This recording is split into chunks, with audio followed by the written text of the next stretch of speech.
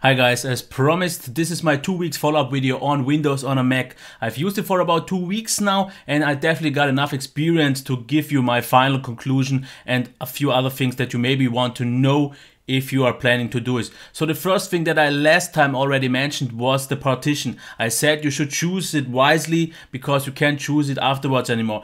This wasn't quite true because there are two solutions, but both of them are a little bit odd. One is free, the other is paid though, but the free one of course is with a little bit more of effort. So the free one, what you have to do is clone your Windows system with something like Clonezilla, then delete your partition, create a new one, and then restore your system. This is for free, but of course, as you maybe heard, it is combined with a little bit more effort. The one with less effort, but therefore costs for about, I think like $15 or $20 would be Camtune X from Paragon. What it does is allows you just to change the size of the partition.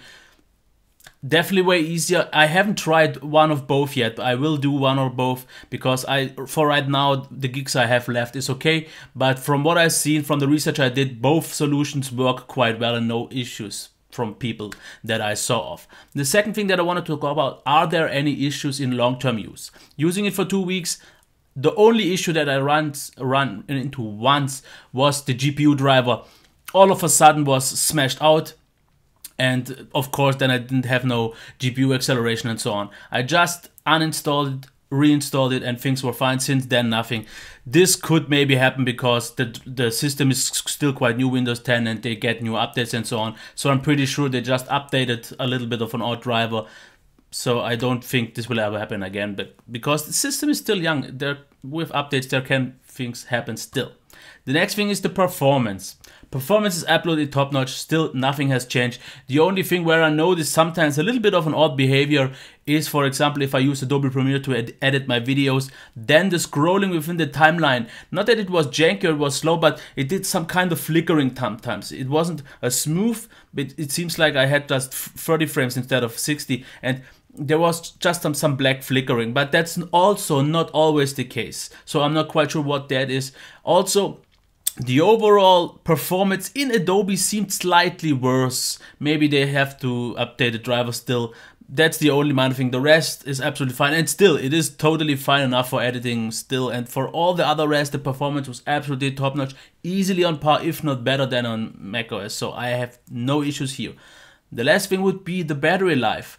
I did some testings and I already told you I'm not quite sure myself how much battery I get on OS X because I never use it for a full cycle. I mostly, when editing, use it on the charger anyways, same as for Windows. But what I got for values were, at first I got 4 hours, then I got 5, then I 2 times got close to 6.5 to 7 hours, 5.5, 4.5, and 1 time even 7 hours and 20. So just from what I see and from my experience with my normal use and so on, I would say it is very, very close, if not maybe even on the same level as on OS X, because like I said, it's hard to track the battery life on Windows. I mean on OS X anyways, so I would say it is totally good enough for me. In normal use, it felt very long battery life. I had no issues. I didn't feel like it would be shorter as it was on OS X, so that's where it gets my full okay.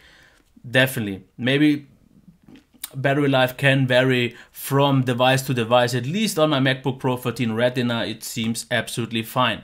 And this leads me to my conclusion. Will it be my daily driver OS on the Mac? Yes, absolutely. Because it is my daily driver OS on my desktop, on all the review units. I absolutely love the way Windows 10 behaves.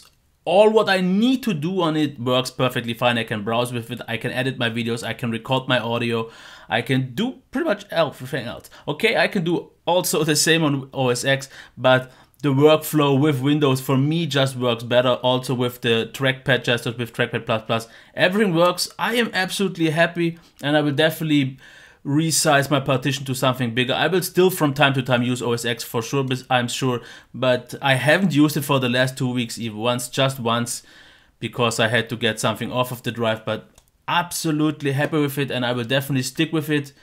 So this was it. If you have tried it yourself, let me know your experiences so far, if your battery life is better or your performance is worse or anything like that.